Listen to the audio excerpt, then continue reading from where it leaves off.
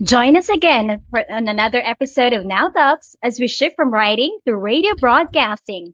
To continue our series of campus journalism online training, let us learn about basic radio broadcasting directly from Mr. Bob Hufancia Clutario of DZRP Radyo Partido 94.5 FM.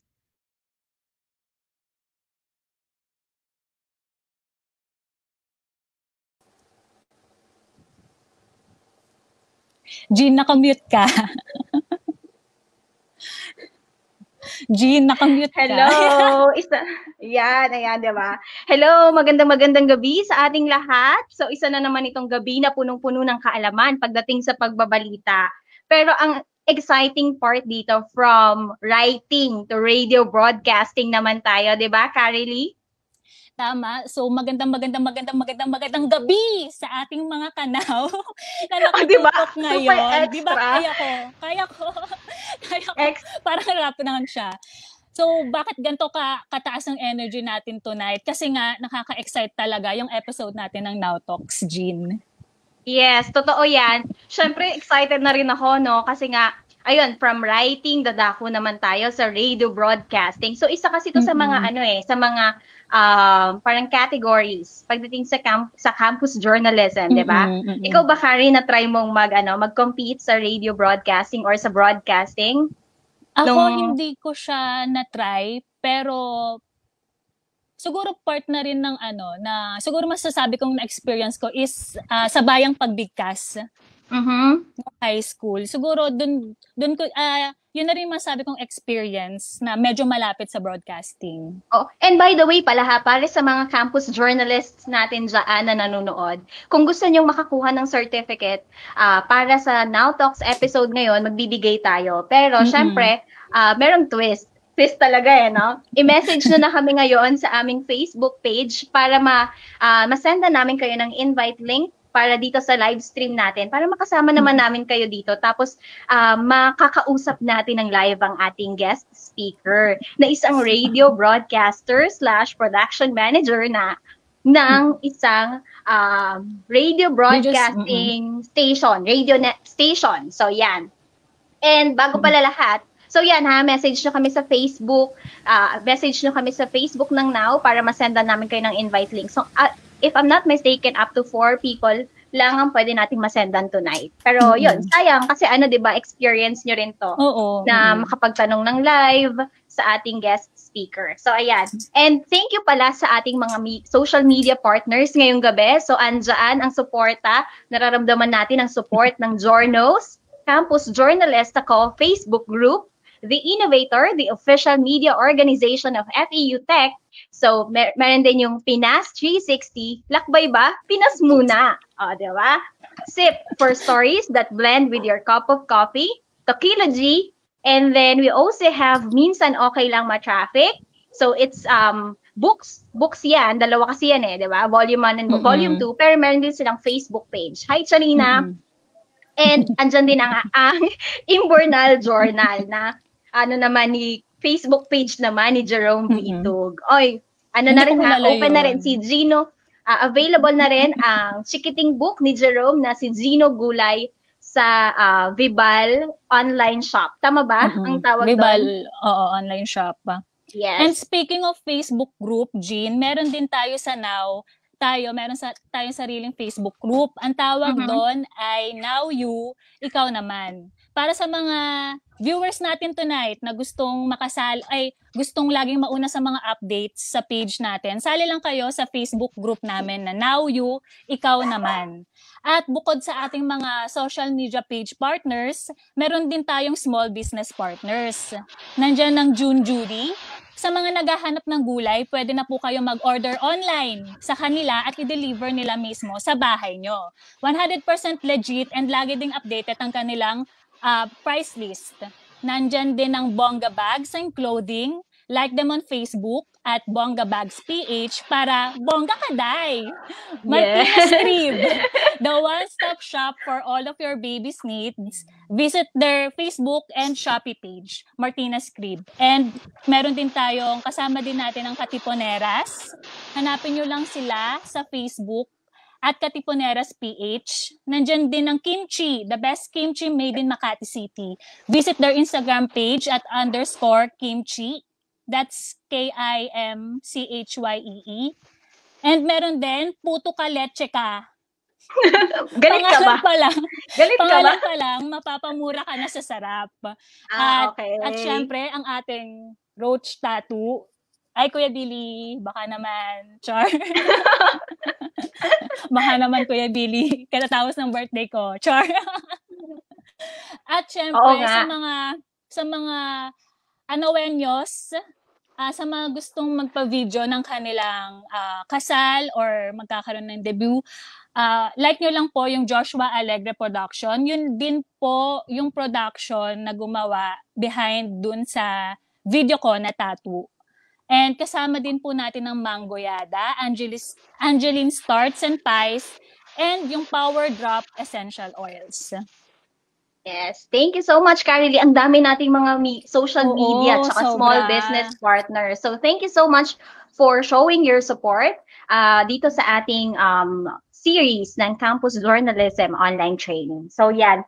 And bago ang lahat, so usapang experience naman tayo, no? So, di ba, Carrie, yung first year mo sa St. Louis. Tama ba? St. Louis or St. Louis University? St. Louis University. Louis University. Basta SLU sa Baguio. SLU sa Baguio. Oo. Di ba? Na-experience mo ba yung broadcasting doon? Maliban doon sa sinabi mong sabayang pagbigkas, ha? Oo. Kasi naalala ko, nung nasa SLU ako, so yung mismong course ko doon is BA Communication. Kasi pagdating natin sa PUP, journalism parang super tutok lang sa journalism. So doon sa BA Communication, naaalala ko, may isa kaming subject, tapos doon sa subject na yon, tinuturo yung proper diction and pronunciation ng mga English words.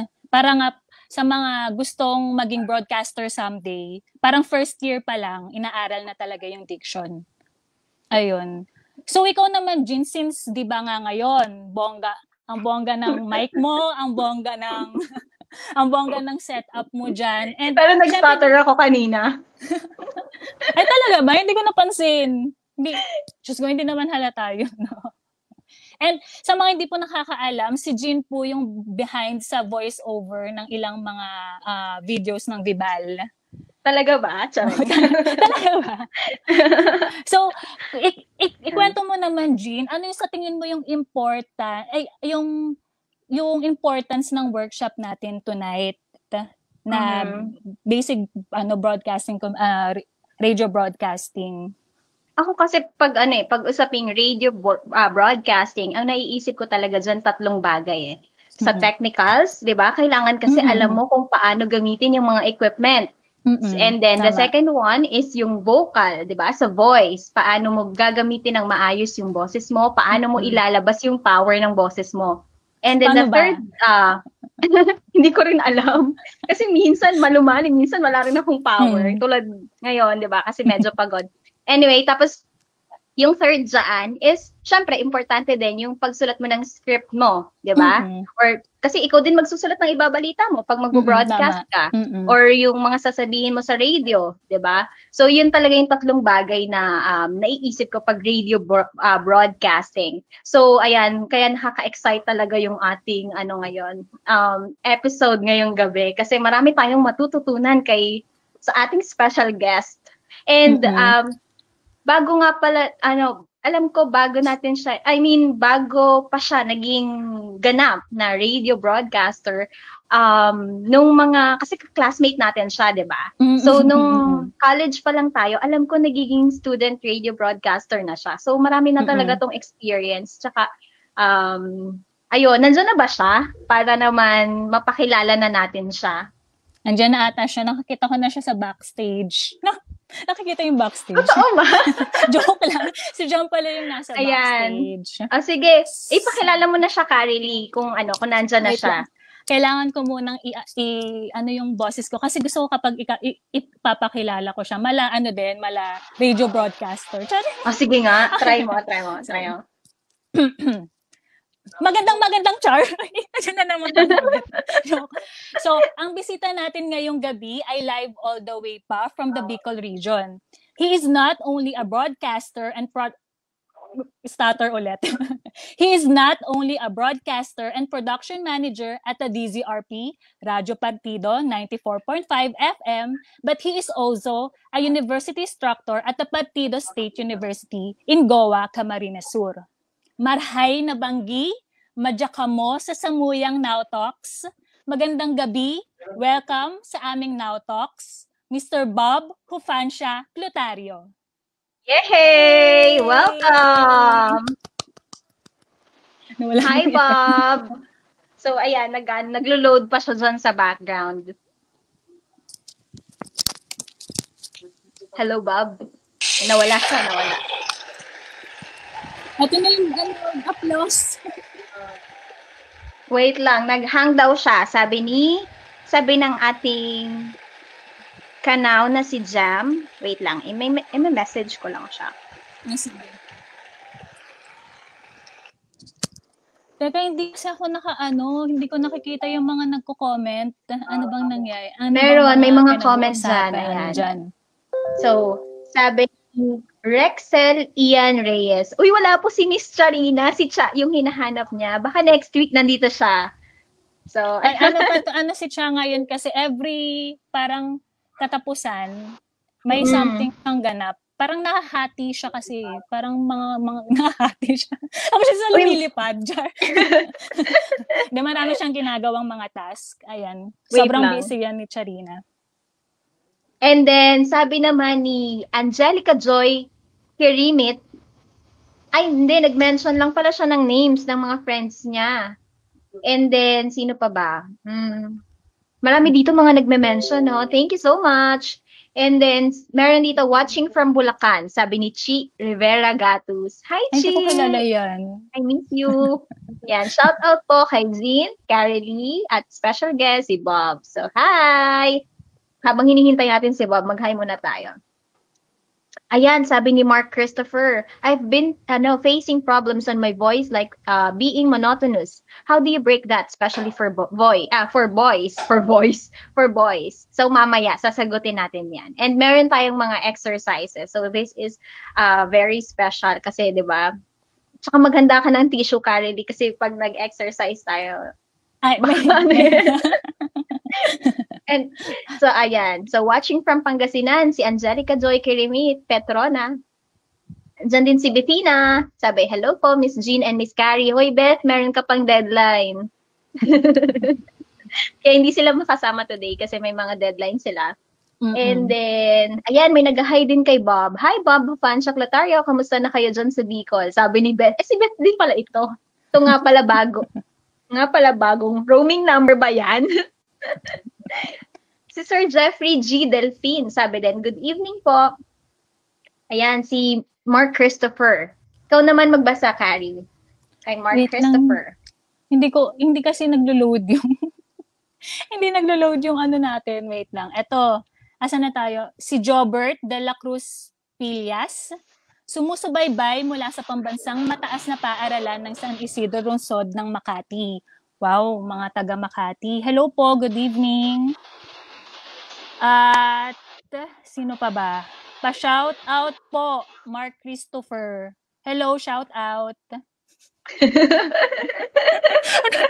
Ayan na, papasok na daw si Bob. Sige na, pasok na, Mars. Go, Bob. Hi!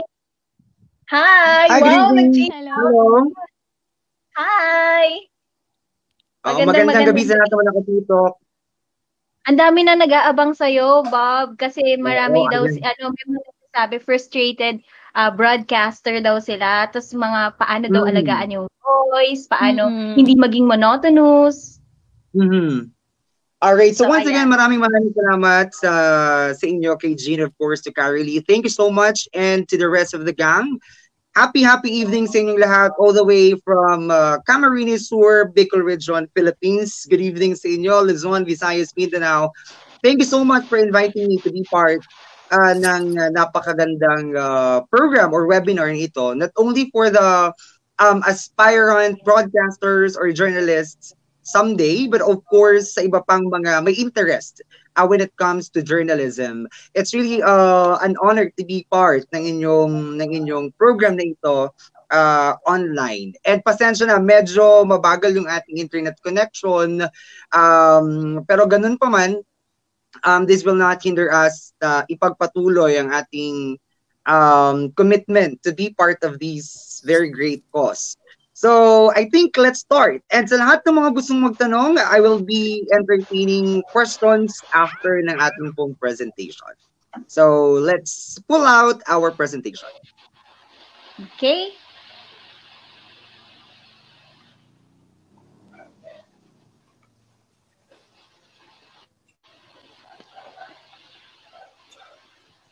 Alright, so ang title ng ating presentation is I and Mike Collab.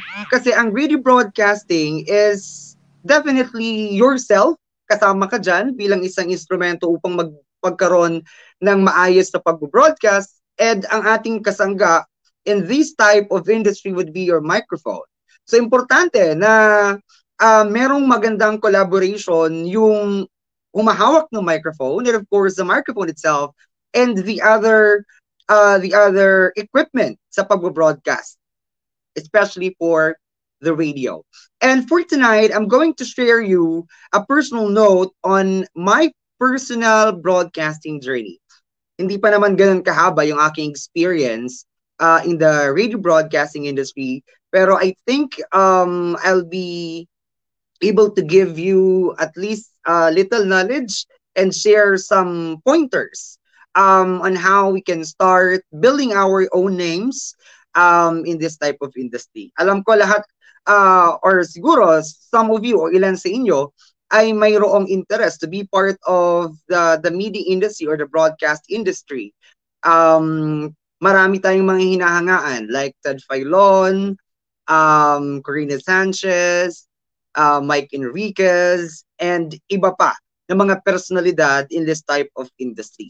Pero I want you guys to please know na it's not about mimicking them o kaya pangungopya ng kanilang sariling estilo, pangungopya ng kanilang mga boses. Because all of us ay may kanya-kanya tayong mga boses na nanggagaling sa atin. It's already an innate talent or meron tayong mga potential na pwedeng paglaruan ng ating mga boses at doon tayo makikilala ng mga tao. So let's start with the presentation, I and Mike Collab, a personal note on a broadcasting journey. So as we start, I always believe na be a voice and not an echo. Ito ay isang ito ay mga kataga na naging parte din ng aking buhay, and of course nagsisilbing guidance and an inspiration for me to keep on going sa pagbo-broadcast, especially in the radio industry. Kasi sinasabi nila pag nasa television ka, dapat magandang lalaki, magandang babae, or pleasing personality at least, and maganda ka sa camera, sa screen. Tapos yung iba naman ng mga nasa pagraradyo ay maganda ang boses. Ayan. Pero hindi naman lahat kailangan kasing boses ni Peter ng ABS-CBN para magkaroon ka ng papel sa radio industry. Diba? Kasi maraming mga iba't ibang boses ang pwede nating paglaruan. Especially if you're engaging in this type of industry. So, when I was still in high school, I was also part of a school publication. Not to mention, I was once an editor-in-chief ng isang campus or ng campus publication nung high school ako. And wala akong kaide-ideya. I don't know how to write. I don't know how to research news. And I don't know how to report my own news. Diba? Pero there's these people around me na nag-open ng opportunity for me to dig in and of course to look at my potentials and i-groom yung potentials ko and to nourish it, and now I am already part of the media industry. So everything started from a dream. When you dream, syempre kailangan natin gumawa ng mga paraan upang lahat ng ating mga pangarap ay ating makamit. So I started as nag-MC-MC sa school pag may mga programs, and nag-MC-MC sa mga barangay, and hanggang ngayon naging parte na siya ng aking buhay. And mas malaking opportunity ang nagbukas because of this type of profession. So, I say that be a voice. I want you guys to become a voice and not just an echo. Kasi ang profession nito ay napakalaking papel sa ating society. There are 4 branches of government: the executive, legislative, and then of course the judiciary, and the 4th estate, which is the media industry. Napakalaking papel ng mga broadcaster sa ating lipunan. And yun yung nagustuhan ko, kaya gusto kong gamitin ang aking boses, not to entertain alone, hindi upang gumawa ng sariling pangalan, but also to become a voice of the voiceless. Yun ang tinatako sa isip ko. And that also pushed me to take journalism. Naging classmates ko yung ating mga magagandang mga hosts, sila Jean, and of course si Carolee, and the other parts or other people behind this huge cause. So, ipinagpatuloy ko siya na mag-aral sa PUP Santa Mesa, Manila, kasi dito sa Bicol wala namang journalism apart from Bicol University, and medyo malayo siya. Kaya naisipan ko na dyan na lang din kasi nandun naman yung family ko dyan sa Metro Manila. So, I wanted to use my voice to influence, and I wanted to use my voice to be part of the society. Yun yung naging foundation kung bakit ko pinasok ang ganitong profesyon. Alright. So, sa industriyang ito, let's check the next slide. Sa industriyang ito, ating makikita that napakalaking kontribusyon ang maiiwan mo sa society, napakalaking sakripisyo din ang kailangang gawin. Pero lahat ng ating mga pagpapagal ay mababayaran, hindi man ng anong klaseng salapi. But of course, the happiness and the satisfaction that you can feel deep inside your heart, at yon ay priceless. Alright, so here are the perks of being a broadcaster. First, the glory of the byline. Sinasabi natin na yung byline ay para lamang sa print. No. Because when you are a broadcaster, you have your own name. Diba? May pangalan ka eh. So, isa yun sa branding na kung gusto mong sumikat, maraming mga paraan. Kung gusto mong sumikat, mag-artista ka, pero mahirap naman talaga, lalo na kung ganitong mukha, di ba? Hindi makukuha agad ng mga talent scouts or managers. So, kidding aside, one of the perks of being a broadcaster is the glory of the byline. Makikilala ka because of your work, because of your profession, and because of your dedication towards work. Next, pag nakilala ka, of course, nagiging popular ka. Diba? Popularity. So, sa iyong pagpapagal, nakikilala yung pangalan mo at nagiging popular ka. Pag popular ka, lagi kang may say sa society. Diba? Most of the times, meron kang naiaambag sa society, and because of your popularity, nagkakaroon ka ng authority. Diba? Nagkakaroon ka ng authority. So, ano yung mga authority na sinasabi natin? Diba? So, one of the perks is the authority sa pagiging isang broadcaster. Pag sinabi mo, kunyari, especially for public affairs or news and public affairs programs, may mga balita, pag news kasi, kunyari, sa straight news, ibinalita mo yung kalagayan ng ating, or the health status of our president. Diba? And iba't ibang mga angles ang iyong i-present sa iyong pagbabalita. You cannot comment on the news.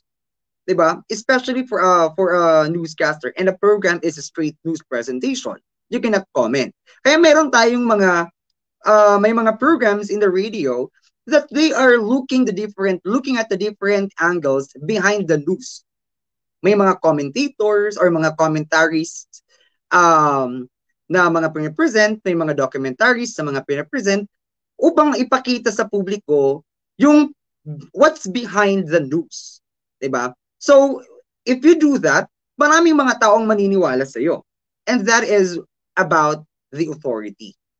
You get to influence the people. You can change your mindset. Pwede mo silang paniwalain sa analysis mo or bigyan sila ng options and sila yung mag-weigh in ng mga angles or ng mga ng kanilang mga moral judgment on the things that you are presenting in your program. So that is popularity and then authority. Hindi lahat ang nagkakaroon ng authority. Unless, kunyari, isa kang public official, elected or appointed, may authority ka. Pero in the media, you earn it and then you gain the respect, and that is why meron kang otoridad. Next, the other perk of being a broadcaster is the access. Diba? Meron kang access.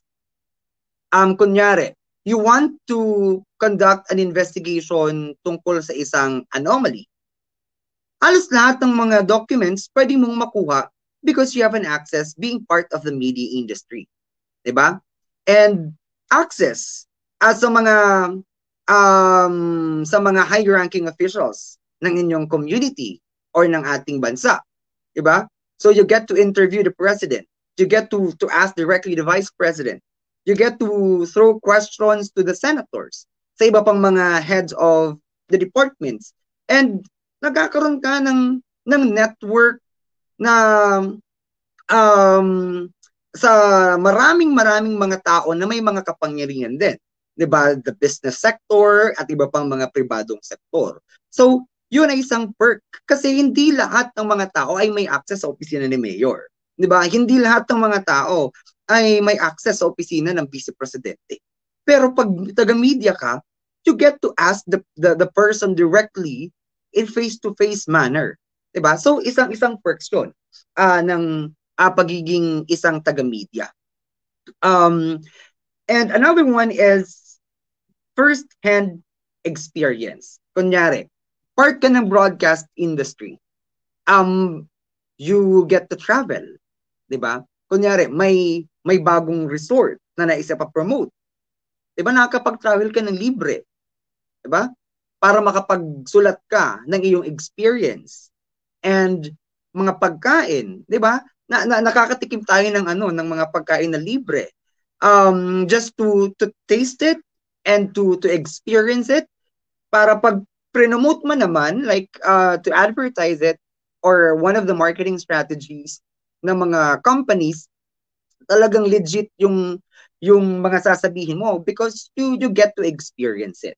'Di ba? And lastly, personally, one of the perks of being a broadcaster is the legacy. Pag sinabi nating legacy, lahat kasi ng tao, lahat ng may buhay may katapusan eh. 'Di ba? So I am already 26 years old. Mukha lang pong 32, pero I'm 26 years old. 'Di ba? We're trying to build our own legacy. So what will matter at the end of the day after your life sa mundong ito ay hindi naman kung sino ka. Makakalimutan yung pangalan natin. Makakalimutan kung sino ka. Siguro maaalala yan habang binuburol ka, pero after that, for how many couple of months, mawawala na yun. At ang matitira ay ang iyong legasiya. So, your legacy could be a negative legacy or a positive legacy. Kasi may mga namamatay na buti nga yan, namatay na si ganyan kasi ang ugali niyan, ganito yan. O, diba? Napaka-negative. Pero ang gusto natin, if you're part of the media industry, mamatay ka man, mawala ka man sa mundong ito, meron kang alaala na babalik-balikan ng mga tao for the next generations. Yun yung maganda. Especially if talagang pinangalagaan mo yung sarili mong pangalan, pinangalagaan mo yung sarili mong muka, 'di ba? At minahal mo yung industriyang ito, yun yung isa sa napaka-fulfilling and napaka-promising sa pagiging parte ng broadcasting industry. So, kaya I wanted to leave a challenge to everyone, especially those who are aiming to become a broadcaster someday, that you only have one name. You only have one life. You have to live it to the fullest. When you die, at the end of the day, your name will be forgotten, but your legacy will never be forgotten. So that is another perk of being a broadcaster. Pero syempre lahat sa pagbo-broadcast, hindi naman araw-araw birthday. Hindi araw-araw Pasko. Hindi araw-araw holiday. May mga limitations and talagang sabi nga natin yan, may mga abnormalities sa nagiging lifestyle ng ating mga kasamahan sa broadcast industry. Let's check the next slide, please. Alright. So, may mga off-limits sa broadcasting industry. Pag nandito ka, bawal yung mga spoiled brats. Bawal yung maarte. Bawal yung mahina yung sikmura. Kasi marami ka talagang may experience. Ito yung isa sa mga profesyon na hindi boring. This is one of the professions na every day is a different day. You cannot just do or make a routinary plan in this type of industry. Siguro, ang magiging routine mo is kung anong oras ka gigising, after mo gumising, anong gagawin mo, yun yung magiging routine. Pero sa loob mismo ng trabaho mo, I think walang parehong araw sa pagbo-broadcast pag nasa industriya ka ng media. Kasi hindi mo naman pwedeng ibalita bukas yung naisulat mo ng balita ngayon. Hindi na siya balita, 'di ba? So, sa industriyang ito, walang holiday. Hindi pwede na kunyari fiesta sa inyo, hindi ka papasok kasi fiesta. So walang ganun, 'di ba? Birthday mo, walang birthday leave sa industriyang ito, especially if you're handling a program. Kasi pag umabsent ka, sino na yung hahawak ng programa, 'di ba? So there's no holiday sa industriyang ito. Tulad din naman ng mga frontliners, tulad din naman ng ibang mga propesyon, ng ating mga kapulisan, ng iba pang mga nasa serbisyo, that pag holiday, naka-red alert tayo. Ganon din naman dito sa industriya ng media. And no what ifs and buts. Bawal ang what if hindi ko maabutan, what if hindi sumagot si congressman ganito sa tawag ko, what if hindi ako umabot sa oras, what if hindi ko na-meet yung deadline, maraming what if, 'di ba? Napakaraming what if kasi napakaraming alibis. But in this type of industry, bawal yung what if, 'di ba? And buts. What if hindi ko kayanin na mag-cover ng isang bakbakan? Kunyari, merong isang gera. What if mamatay ako? 'Di ba? So, maraming mga pumapasok sa atin, pero go back to the basic. Bakit mo pinasok ang ganitong profesyon? Bakit mo pinasok ang ganitong industriya? 'Di ba? Kasi siguro mahal mo And siguro yun yung magpapasaya sa iyo. Pero kung dumating sa punto ng buhay mo na may mga what ifs ka, you have to think again. Ito ba talaga yung gusto mong gawin? Kasi sa media, hindi ka pwedeng magstay lang sa press corps room. Nag-aabang ka na lang ng press briefing. Walang ganon. 'Di ba? Mas maganda yung magiging experience natin if we are on field. 'Di ba? Kayo mismo yung maghahanap ng balita. Ay walang milagro sa ganitong profesyon. Hindi pwede yung mag-aabang ka na lang sa desk mo na mahulog yung balita at makapagsusulat ka. Hindi. So kailangan nating gumalaw, kailangan nating palawakin natin yung ating network, palawakin natin yung ating isip, creativity upang tumayo ang ating mga balita na isinusulat. And kaya mo din ba na kumain sa pagkain inihahain sa patay? Halimbawa, kasi ako ay na-assign sa isang though the first station was Bombo Radio Philippines, Naga City. I was part of it. I started as a researcher and writer, and then I ended up as the chief of anchors. I was the youngest chief of anchor of Naga City, of Bombo Radio Philippines Naga City. Maraming mga experience na tumambad sa akin. Na first time,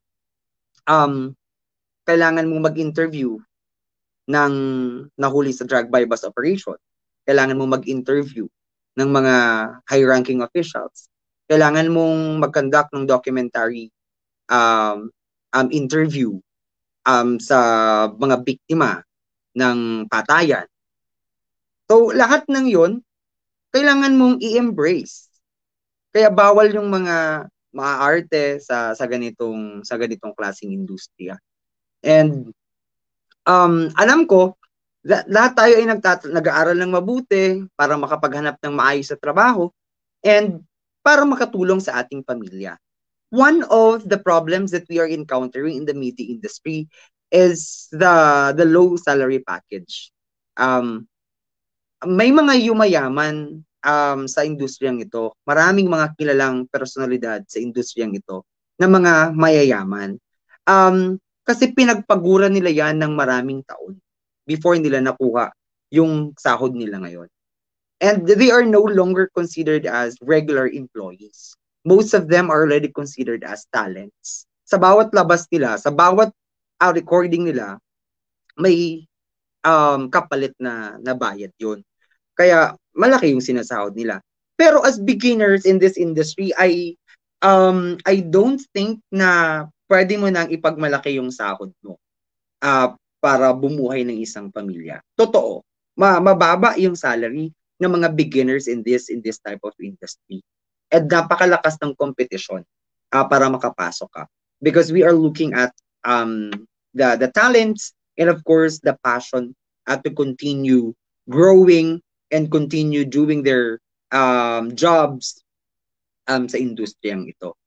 So, mababa. Pero pag pinagpaguran mo, hindi lang kasi yung salary mo yung pwede mong makuha. Kasi maraming mga mag-open na opportunity. Pag nakilala ka na bilang isang DJ kahit sa maliit na radio, maraming mga racket, 'di ba? Mga part-time jobs na pwede mong makuha. Mag-host ka ng isang event, 'di ba? Or mag-host ng malaking event. So that's an additional income beyond dun sa nakukuha mo. So talagang trabaho at trabaho at trabaho kailangan natin sa industriyang ito. And working beyond expected time. So wala tayong ini-expect dito na papasok ka alas 8, alas 5, uwi ka na. Hanggat hindi mo natatapos yung material mo to be aired on a specific time, hindi ka pwedeng umuwi. Kasi hindi pwedeng i-air ang balita mo na putol. Kasi inabot ka na ng oras ng pag-uwi. So, walang ganon. 'Di ba? Walang ganon. At lalong-lalo na, hindi tayo mag-expect ng overtime pay pag nandito ka sa industriyang ito. So, may mga off-limits talaga. Pero habang ginagawa mo to, and napapakinggan mo yung mga pinagpaguran mo, it's really fulfilling and it's really priceless. It's really priceless na napapakinggan mo yung boses mo at napapakinggan ng maraming tao yung ginawa mo at yung bagay na pinagpaguran mo, 'di ba? So napakagaan sa pakiramdam na nakikita mo yung lahat ng mga pinagpaguran mo. At halimbawa, gusto mo mag-New Year kasama yung pamilya mo, pwede naman after work. Kasi pag New Year, kasagsagan niya ng paghahanap ng balita. Pwede kang ma-assign sa ospital para mag-abang kung ilan na yung mga naputukan na putulan ng daliri, 'di ba? Or pag Christmas time, ikaw yung mag-roving reporter, 'di ba?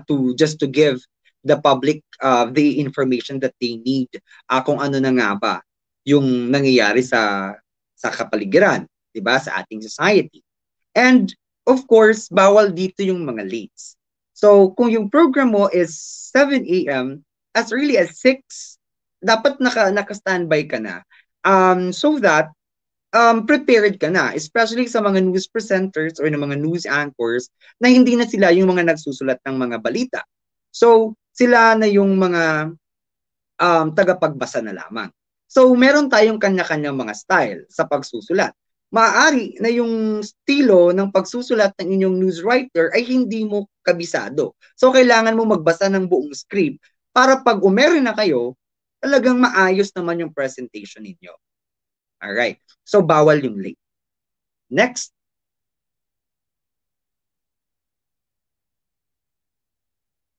Alright. So, let's talk about the power of radio broadcasting.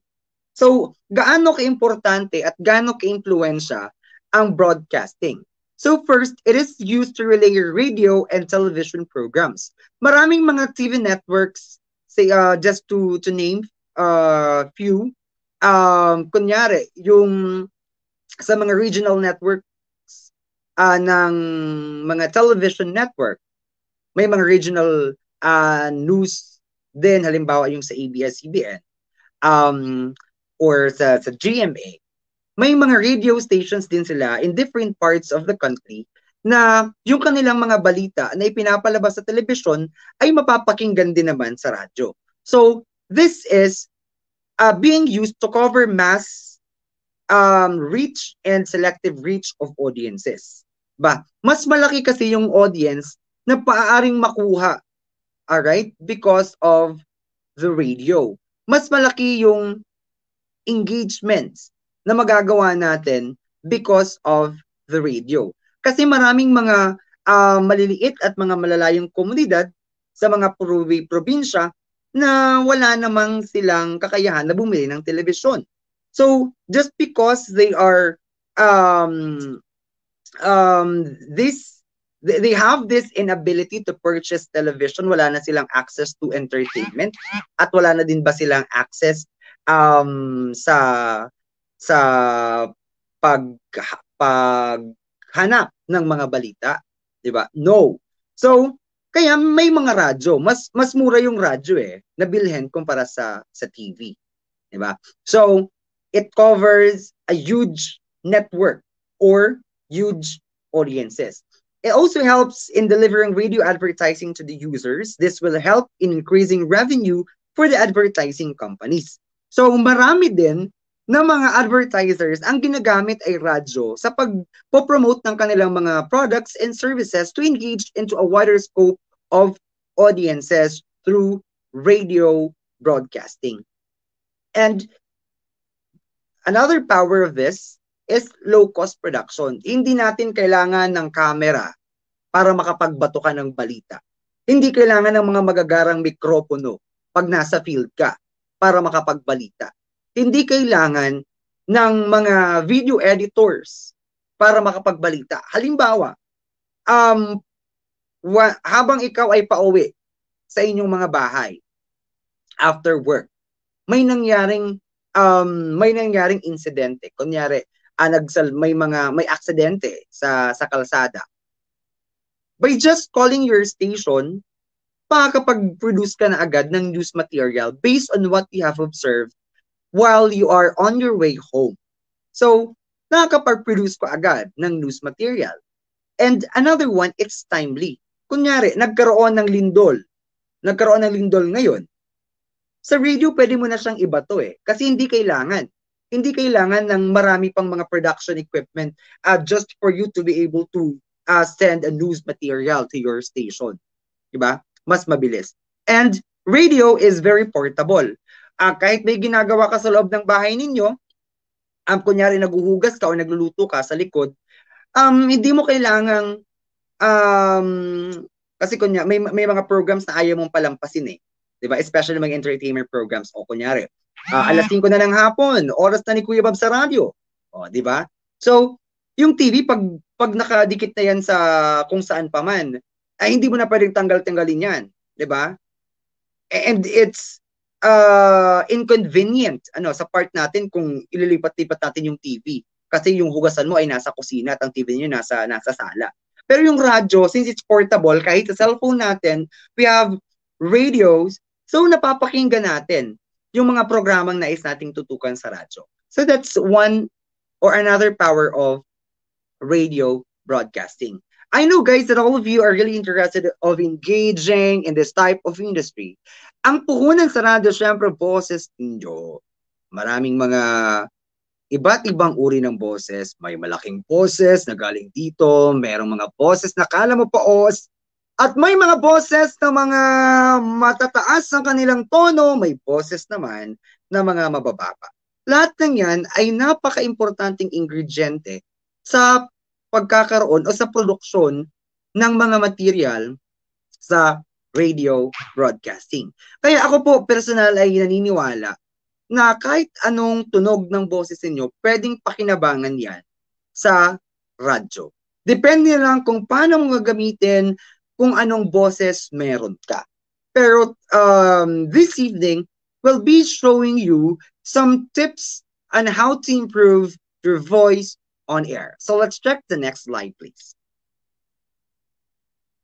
First one, there are just 3 tips that I'm going to share. First is practicing your voice. Importante na napapractice natin ang ating boses. Tulad din naman yan sa pagkakanta. Hindi ka magiging magaling na mga awit kung hindi ka nagpa-practice. Tulad din naman sa pagsasayaw, na wala akong talent sa pagsasayaw. You can never excel in that field if you are not practicing it regularly.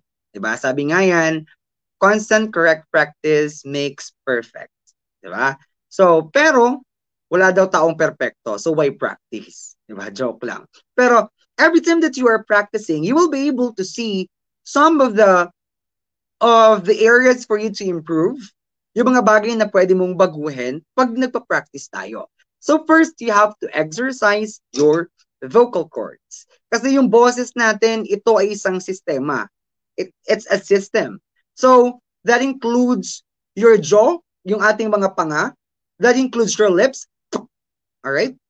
That includes your teeth, yung ating mga ngipin. And that also includes your tongue. Alright? Para makapag-produce ng different sounds.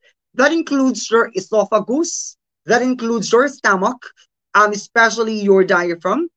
Alright? That also includes your head for high tones. Diba? So, ito ay isang sistema that will help you to develop your voice. All right? That will help you to develop your voice. So develop a powerful voice by practicing strength training for your voice. So, kung gusto mong magkaroon ng boses na maganda sa radyo, kasi yung speaking voice ko is also different somehow pag nasa microphone ka na. Diba? So magkakaiba 'yon. Ang importante dyan ay pinapractice natin. You have to choose words with specific sounds. Alright? Choose words with specific sounds and repeat them going up and down the octaves of your vocal range. Repeat them again at a louder volume. Alright. So, parang nagvo-voice lesson ka din. Alright? Kunyari, ba, ba, ba, ba, ba, ba, ba, ba, ba, ba. Ba, ba, ba, ba, ba, ba, ba, ba, ba. Ba, ba, ba, ba, ba. Alright, so that is exercising your vocal cords. Kasi, at least, na, kumbaga nahihilot din naman yung ating sistema. At that will strengthen the capacity and also the ability of your voices. So, repeat them again at a louder volume. So, maya-maya, we'll be asking your hosts, your ever beautiful hostesses for tonight para ipakita sa atin yung ilang mga exercises that we'll be doing for this session. So next slide, please. Next is enunciate your words. Pag sinabi nating enunciate, importante kasi sa radyo na bawat syllable, bawat salita ay nabibigkas ng maayos. Kahit sobrang bilis ng iyong pagsasalita, pero nagiging malinaw pa rin ito sa mga tagapakinig. Diba? So that is enunciating your words. How are we going to do that? Paano natin gagawin? So look in the mirror and practice saying each word slowly and properly. Don't mumble. Yan ang nagiging problema natin, especially if we are facing a huge crowd, we don't know how to pronounce the words correctly because there are butterflies flying in your stomach, maraming pumapasok sa ating isipan, napakaraming gumugulo sa ating dibdib. Hindi ko nga alam kung anong meron sa mikropono na sa tuwing hinahawakan ng mga tao, it's as if nawawala yung kanilang mga buto. Diba? I don't know. Diba? Most of us have this stage fright. Pero in the radio station, I'm actually inside the studio right now. And here is our studio. Ayan. Wala kang makikitang tao dito. Bukod lamang sa iyo. So, there's really no need for you to worry about yung pagiging uneasy, yung nervyos, because nobody's looking at you. Pero bukod na lang kung may live streaming kayo, 'di ba? So you can do whatever you wanted to say. Pwede kang mag-action habang nagsasalita ka, kunyari, magandang happy evening sa ating lahat mga kababayan. Ito naman ang inyong paboritong kuya sa Radyong Raketero. Ito pa naman si Kuya Baboli here at DZRP 94.5 FM, basta RP. Happy, 'di ba? So kahit anong gawin mo, yung mukha mo walang makakakita sa iyo. Pero ngayon marami siguro because of this live streaming. So pwede nating paglaruan yung ating mga boses, yung ating mukha, para mas magkaroon ng impact yung ating mga sinasabi. So, you have to practice your voice. You have to enunciate the words, pronounce them correctly. Paano natin magagawa yon? Improve your speech quality and it will be easier for you to enunciate live at a faster pace. Kasi hindi naman pwede na sa radyo, kunyari nagbabalita ka, ang pagbabasa mo ay improve your speech quality, it will be easier for you to enunciate live at a faster pace. So dapat pag nagbabalita ka, medyo mabilis ang pacing ng ating pagsasalita, but make sure that the words are being pronounced correctly and they are not compromised. Hindi dapat mako-compromise yung pagbigkas ng mga salita. Because there are words, especially Tagalog, that they have the same pronunciation but they differ in meaning. So yun yung ating tatandaan. So paano natin gagawin yun? That is through the tongue twisters. Let's check if we have samples of tongue twisters in the next slide. Alright. So sa puntong ito, I'll be asking our good friends si Jean muna. Kasi naniniwala ko na si Jean ay napaka-talented nitong tao eh. Halos lahat na nga nasa kanya. Oo. So let's try some tongue twisters with Jean and later naman si Carrie. Take it away, guys. Hello. Actually, kanina pa ako nagtatry dito ng mga mga yung ba. Ako din. And andun na pala si Mark Christopher. Isa siya sa mga... Ano problema sa baba, Carrie? Sa minions siya. Hindi parang baba. Baba. Ayan, so anyway, we'll be trying some tongue twisters. Let's begin with G. Sige. Kinakabahan ako. Stricto to si Bob eh. Sige. Fuzzy Wuzzy was a bear. Fuzzy Wuzzy had no hair. Fuzzy Wuzzy wasn't fuzzy. Was he? Yan. Okay, bilis, di ba? Isa pa? Sige. Isa pa. Fuzzy Wuzzy was a bear. Fuzzy Wuzzy had no hair. Fuzzy Wuzzy wasn't fuzzy. Was he? Alright. Yan. Medyo bilisan natin ng onte. Ayan. Sige. Nandadaya eh, no? Sige. Fuzzy Wuzzy was a bear. Fuzzy Wuzzy had no hair. Fuzzy Wuzzy wasn't fuzzy. Was he? Alright. Ang galing. Ang galing. Oo. Sige. Parang hindi naman. De, joke lang. Oo, thank you, Ma'am. Sige, thank you so much, Jean.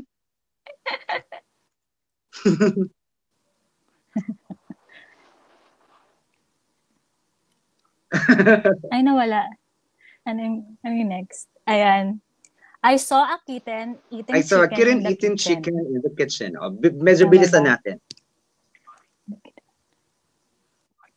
I saw a kitten eating chicken in the kitchen.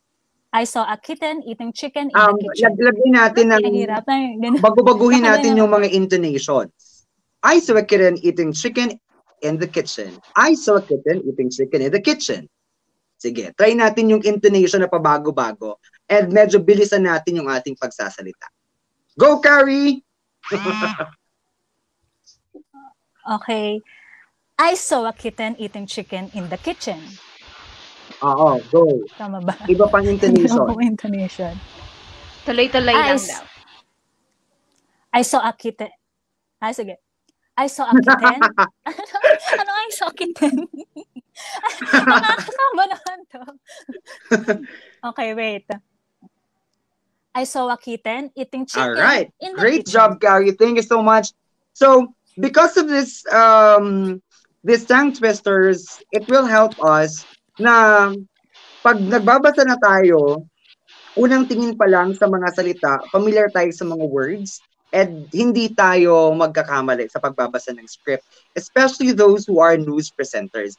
Ito yung sinasabi ko kanina na kailangan dapat tayo ay laging maaga sa ating opisina, especially those who are news presenters. Especially, again, kung hindi naman ikaw ang mismong nagsulat ng inyong ibabalita. Let's check the other slide, please. All right. So another way in practicing sa boses ninyo ay to listen your recorded voice. And I'm actually doing this, kunyari, may isang documentary na gagawin or ginawa na yung script. Before ko siya i-record, I have to read the script aloud while my phone is recording it. Paano makakatulong yon? Doon pa lang sa pag-record mo, when you play it back, pag play mo to, malalaman mo kung ano yung dapat mong i-improve. Mali yung pagkakabasa ko ng salitang ganito. Mali yung pagkakabanggit ko ng pangalan niya. Parang ang boring ng binasa ko. So, ikaw mismo, you will have the opportunity to readjust and to give what is needed na emotion and character sa script na binabasa mo. Kasi yung pagbo-broadcast, para ka din naman pong nag-aartista sa radyo. So, hindi lahat po ng artista nasa TV. Ang ilang pong artista ay nasa harapan po ninyo ngayon. Joke lang. Ayun. So, ang sinasabi natin dito, when you record your voice, you will be able to protect yung sarili mong gawa. Mas maganda na ikaw mismo yung nakapansin para habang maaga pa, you will be able to do it and you will be able to improve it para pag nag-record ka na, ay paging maayos naman yung kalalabasan. Alright, next slide please. Second point would be warming up your voice. Alright? First is practicing. Next is warming up your voice. Dapat natin pangalagaan yung ating mga boses. Kasi ang boses natin ang ating magiging kasangga sa paghahanap buhay. Kung boses na nga lang yung puhunan mo at medyo namaus ka, mawawalan ka ng trabaho. So, mapapangalagaan natin ang ating mga boses through hydration. So, mas maganda na lagi tayong umiinom ng tubig, hindi masyadong o hindi malamig masyado at hindi mainit na mainit. 'Di ba? So, iwasan din ang pagkain ng sobrang matatamis at ng maraming caffeine because there is drying effects in your voice. So, pag nasobrahan ka sa tsokolate, mga dairy products o mga chocolates o mga milk products, ito ay nakaka-apekto din sa ating mga boses because they develop mucus and that could affect your voices. So, pwede tayong kumain ng green apples at iba pa, ayan, which can combat phlegm. And try drinking green apple juice or eating a green apple. Ito ay makakatulong sa atin. Alright, next slide please. Next one is relax your posture. Okay. Kung halimbawa yung nagbabalita ka tapos ganito yung itsura mo, yung yung boses mo ay hindi masyadong maayos, kunyari, ganito ka, hindi maayos yung pagkakaupo mo, hindi ka komportable. Ito ay nakaka-apekto sa pag-produce ng magandang sound. Alright? Kasi yung diaphragm mo, kung saan ka kumukuha ng hangin at nakakatulong sa pag-produce ng magandang boses, ay naiipit ng ating mga rib cage. Alright? So kaya, it's harder for you to inhale para makakuha ka ng magandang hangin, and that affects the production of sound or ng iyong boses. And kung ang posture mo ay slouchy ka, it's parang, pag naka-slouch ka, you find your comfort, pero yung mood mo naman ay magiging apektado kasi feeling mo relax ka lang, so yung boses mo, relax lang din, parang wala kang energy kasi nga, naka-slouch ka. But when you're presenting or nasa programa ka, you set up straight so that yung diaphragm ay may maayos na pag-function. You get air when you inhale, and habang nagsasalita ka, slowly lumalabas din yung hangin sa iyong bibig. Alright? And that helps you to deliver a good script and to have a better voice over the radio. So next. Alright. Next is control your breathing. So, lagi nating naririnig ito sa ilang mga voice coaches sa mga singing competition that you have a very good control of your voice, maganda yung paglabas ng hangin, hindi alanganin yung pag-cut, 'di ba? Hindi alanganin yung pag-pause, 'di ba? So, relax your posture or your shoulders, but don't stoop them or slouch. Keep your body erect but relaxed. Hindi naman pwede nung nakaganyan ka na kulang na lang lagi ka ng salamin dyan, gumalaw ka pa din. Diba? So, even though you are sitting, sit up straight, pero comfortable ka pa din naman sa iyong pagsasalita. Diba? Do posture exercises if it's hard for you not to slouch. Diba? Ang iba naglalagay ng patpat or anything dyan sa kanilang likod para hindi sila mag-slouch. Diba? And that's actually one thing that we can do. Good posture gives you the best use of your abdominal diaphragmatic breathing. Kasi walang naiipit sa iyong stomach. So slouching pressures the rib cage, which makes it harder to, dito na pala tayo sa isang slide. So when you control your breathing, all right? When you control your breathing, take a breath into your nose. Dapat pag huminga tayo papasok sa ating ilong, kaya may butas yung ilong kasi yan talaga yung pasukan. Huwag na nating sukatin kung matangos yung ilong o hindi. Ang importante, may pinapasukan pa din naman ng hangin when you inhale. So, take a breath into your nose for the count of 3. Pause, then exhale in one big breath for a count of 8. Alright? Paglabas ng hangin, pwede rin naman sa ating bibig lalabas. Papasok yung hangin sa ating ilong. Let it get out from your mouth. O kaya,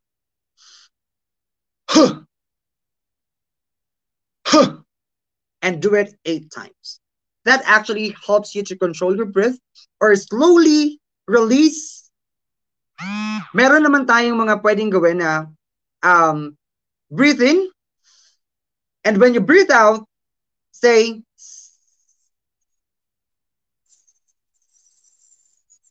let the tip of your upper teeth touches the tip of your lower teeth. All right? And then the tip of your tongue touches the back of your teeth. All right? Say, inhale, release slowly.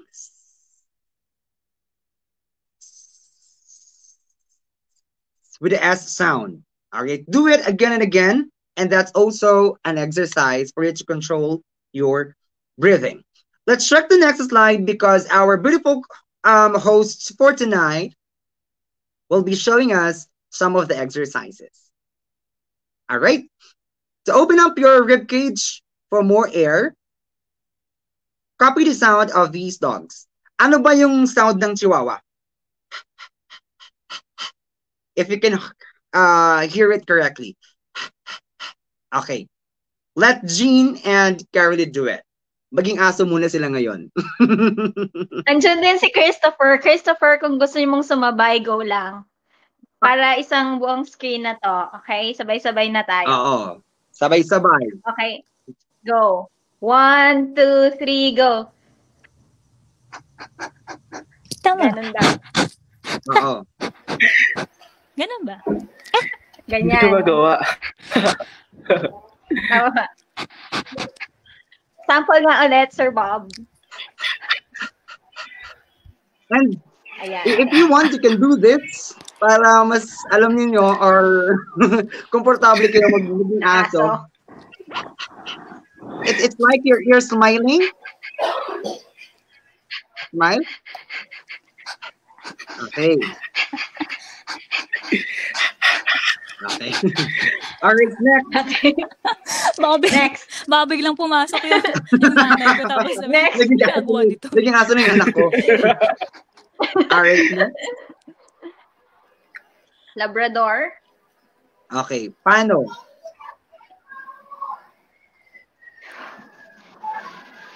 Labrador?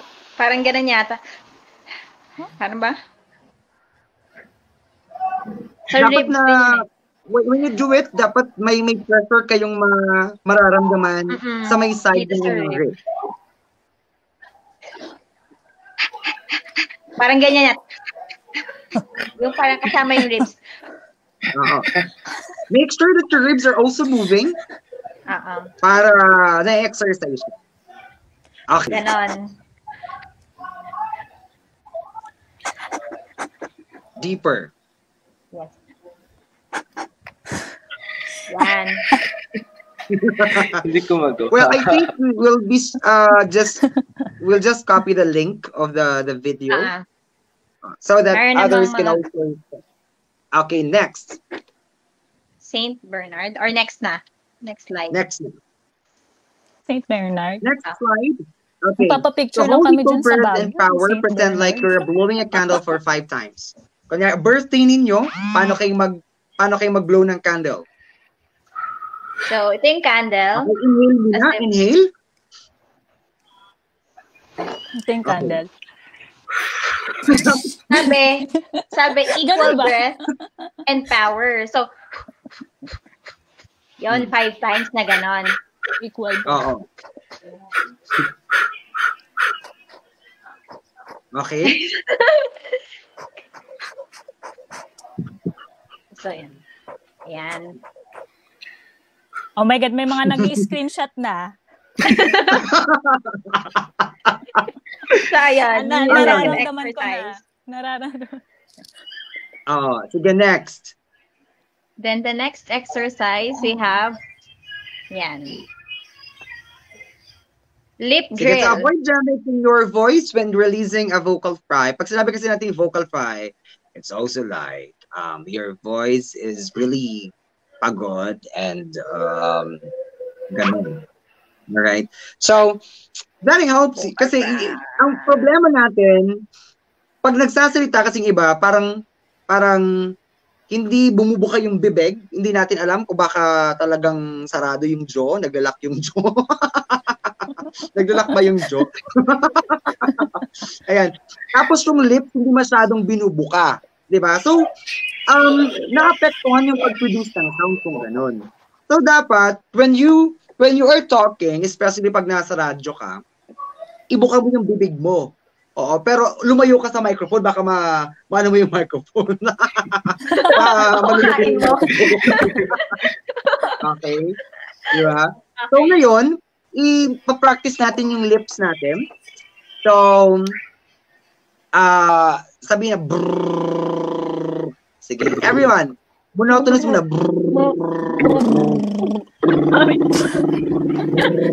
Ayan, galing ni Marco.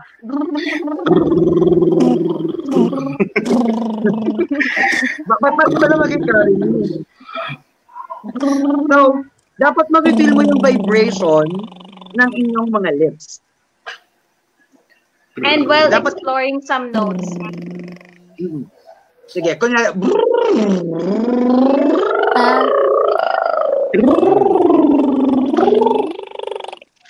Yan. Alright. Galing. Ito ba? Ala, basa-basa na dito sa harap ng laptop. With different notes? With different notes? Okay, ready? 1, 2. Galing. Alright. Nautuwa Dapat kami ng mahaba. Dapat walang patid. Alright. So, masakit. Alright, so next slide, please. Okay, next. Alright, the third one is developing your own vocal style. So, maraming mga nagka-copy ng boses. Maraming tao din na talagang very talented that they can mimic the voice or the style of Mike Enriquez. They can mimic the voice of Ted Filon and any other media personalities. They are really talented at playing at their own voices. Pero, just a piece of advice, hindi natin kailangang maging Mike Enriquez para tumatak tayo sa industriyang ito. You can be Gene, you can be Carrie, you can be Chris in this industry by means of your own voices. So, you have to maintain the organic tone of a conversation. Read written words in a relaxed manner to appeal to the listener. Avoid overly formal speech. Magandang gabi sa inyong lahat, mga kababayan. Tayo po ngayon ay nakikinig sa inyong paboritong tambayan sa araw ng Sabado. May mga ganong style. Pero it's really formal, di ba? It's really formal. So, kaya yung mga pumapatok ngayon sa mga entertainment radio stations ay yung mga medyo kwela, makamasa, di ba? So, kasi kung ano yung patok at mas naiintindihan ng madla, di ba? Kahit nga hindi naman member ng LGBTQIA+ community, they are using their slangs. Diba? They are using the language para makahook sila doon sa audience na gusto nila by using those languages. So, imagine that you are reading aloud to keep to your aloud to yourself or talking to someone one-on-one. Bring the words to life like you're telling a story. So, halimbawa, nagbabasa ka ng balita, make sure that when you are reading it, there's a life. Dapat buhay. Diba? Kunyari, patay na natagpuan ng isang lalaki sa barangay Blanc, sa bayan ng Blanc, sa lalawigan ng Camarines Sur. Kinilala ngayon ang biktima na si blah blah blah blah blah. Sa investigasyon ng mga otoridad, lumalabas. Diba? So, when you're delivering a news, it's not scripted. So, every word, kaya yan nasa script kasi meron siyang papel. Diba? At ang bawat elemento ng script ay merong papel. So, keep your voice natural, huwag masyadong pilit, diba? Kasi alam naman natin pag pilit, and put live on the script. Diba? Pangit naman yung patay ang isang lalaki na natagpuan sa ganitong lugar at kinilala ang biktima na si ganyan. 25 anyos, walang asawa at isang laborer. Sa investigasyon ng mga, di ba, parang napaka-monotonous. So, hindi siya magandang pakinggan pag nasa radyo. So, pag nagbabalita, it's one pitch higher or at least half semitone higher or one pitch higher compared to your normal talking voice or speaking voice. Diba? Kunyari ganito, ang aking normal pitch ay patay ang isang lalaki na kinilala na si ganyan. Pag nagbabalita, it must be a little bit higher. Patay ang isang lalaki na kinilala na si ganyan. Diba? iba, magkaiba siya. So mas may buhay siya. Diba? Kasi one pitch higher. Alright, next slide please. Don't drop off at the end of a sentence or thought. Pag sinabi natin drop off, pababa yung energy. Patayong isang ganyan. Kinilala ang biktima na si ganyan. At ang kanyang ay ganyan. Parang kinakat natin. Diba? Parang ang pangit ng pakinggan. So there must be a very smooth transition at the end of a sentence and in the beginning of another sentence. Dapat may smooth transition.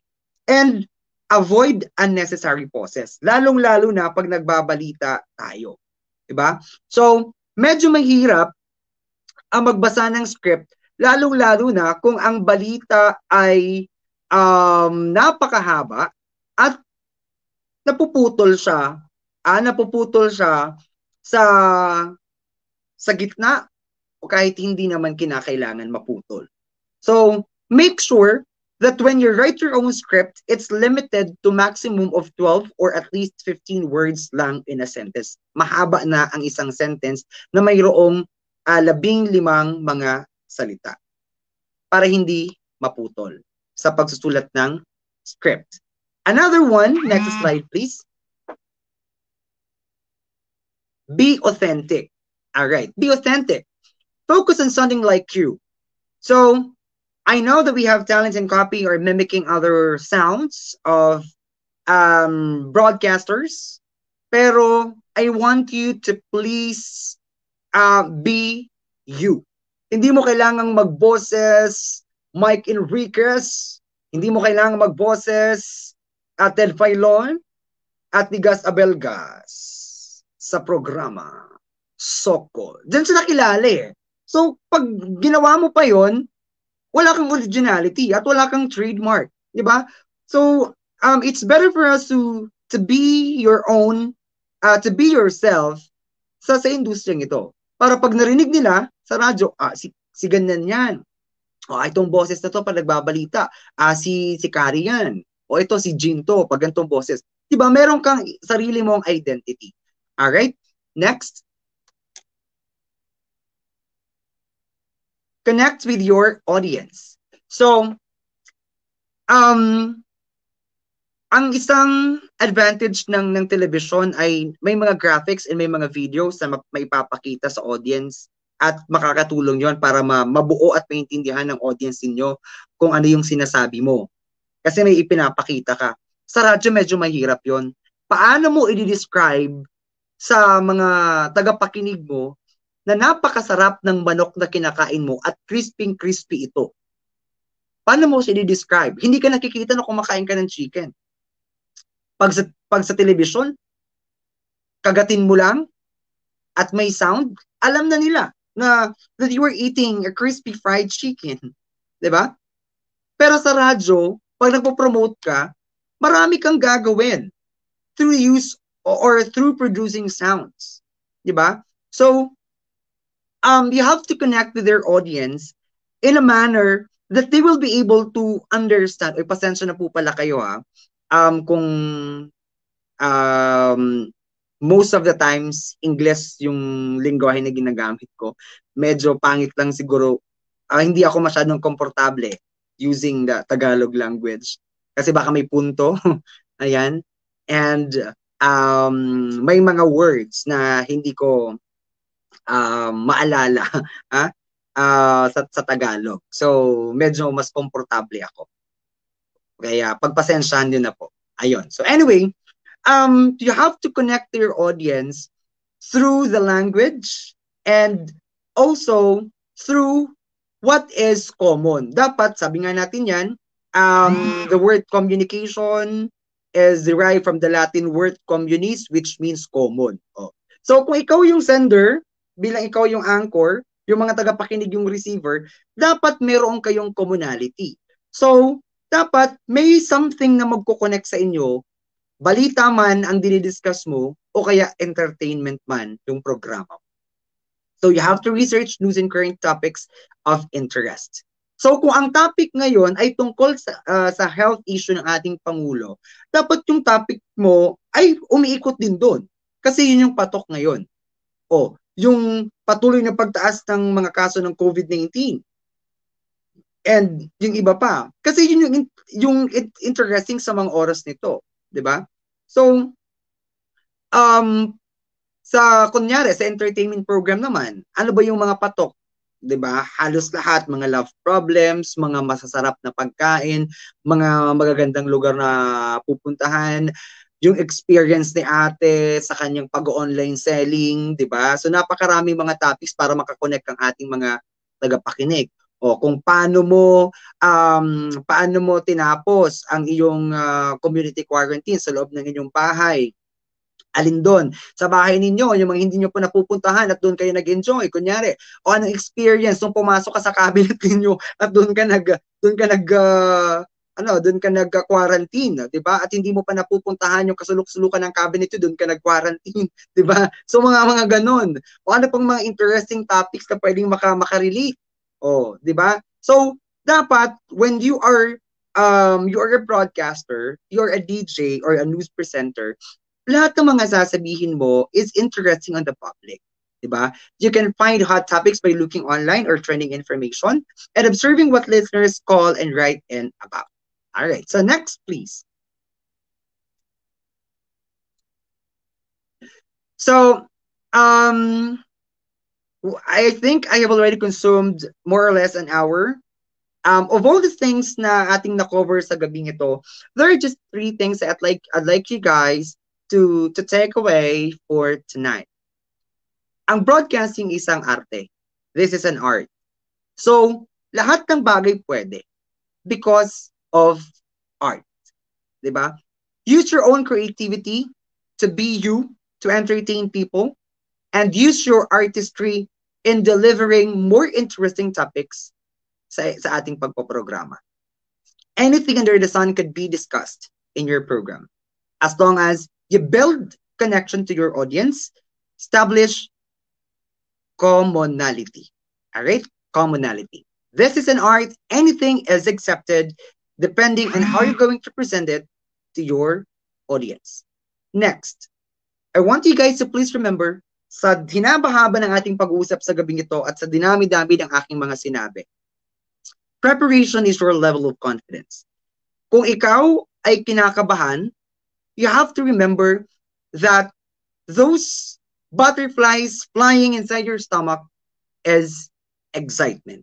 Excited ka lang, kaya kumakabog na mabilis, medyo ang iyong dibdib at ang iyong puso. That is not nervousness. That is excitement. You're excited to present to your audiences kung ano ang prepare mo para sa kanila. Diba? Kung hindi ka prepared talaga o kabahan ka, it's either sumikat ka dahil maayos yung trabaho ang ginagawa mo o sumikat ka dahil napahiya ka sa harap ng libo-libong mga tao. So dapat lagi tayong prepared bago on merit. Next, do it out of passion and not of price. So sa media industry, ang pera papasok na lang yan. Ang kita papasok na lang yan. Pero lahat ng pagpapagal mo ay hindi pwedeng bayaran ng salapi. So that is through your passion. You're doing it out of passion. You're doing it because you love your job. Maraming mga sumisikat sa maraming mga industriya sapagkat mahal nila ang trabaho nila. Pinasok ko to, alam ko kung gaano kahirap magsimula sa industriyang ito. And I am very young in this profession. I'm very young in this industry. And anytime soon, sabi ko sa sarili ko, I will be building my own name. I will be building my own trade in this industry. I salute those people na nasa industriya na isa ng halige sa industriya ng pag-broadcast. Pero bilang inspirasyon at challenge sa aking sarili that someday there will be somebody named Hufancia Clutario in the media industry. So again, do it out of passion and not of price. So thank you so much to Now.ph family. maraming salamat sa inyo. To our listeners and to those who joined this streaming, maraming salamat po sa inyong lahat. All the way from Goa, Camarines Sur, Bicol Region, maraming salamat po.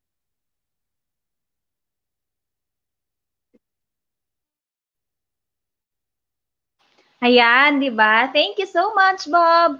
Napaka punong-puno talagang kaalaman yung ating session tonight. Ang dami nating natutunan kay Bob. Tsaka ang daming nagsabi na parang napaka-engaging daw ng mga exercises. Pati sila kahit nasa bahay lang, napapasabay sila sa mga exercises. And pakilala lang namin sa inyo, nandito rin si Mark Christopher Lat.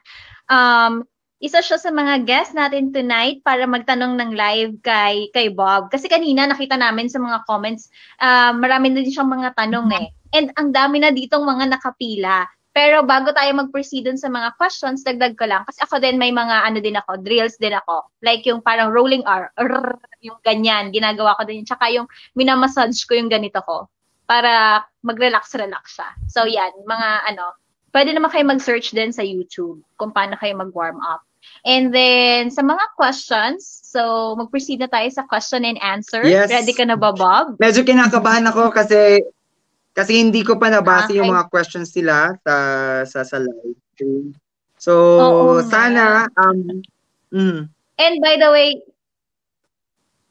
sige. So, sorry, sana with a little knowledge that I have based on my short experience of still being part of the media industry, makatulong at makasagot din naman sa inyong lahat. Yes, thank you so much. At saka kaya nag-English si Bob kasi taga Bicol si Bob. So, medyo matagal na rin siyang bumalik sa Bicol. So, medyo nakakalimutan niya na yung ibang Tagalog. Pero nakakaintindi pa rin siya. So, ayan. Ang first question actually dito na related sa ating topic ay galing din kay Mark Christopher. So, sige, ikaw na muna, Mark, ang magtanong kay Bob.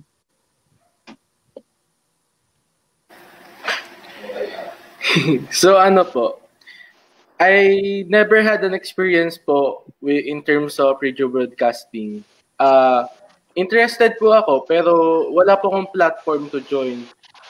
And with that, I haven't tried any seminars or training for radio broadcasting. And yung pong problem ko is monotonous po yung boses ko. Nagiging awkward po ako when it comes to kapag nasa mic na po ako or nasa harap po ng crowd. Pero marami rin naman po nagsasabi na hindi daw po ako monotonous. Pero I think monotonous po ako.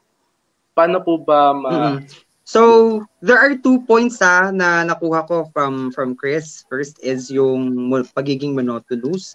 And then, ikalawa is yung awkwardness. Tama? Alright. So, yun yung kanyang itinatanong. So, just to share shortly, Chris, nung nagsimula ako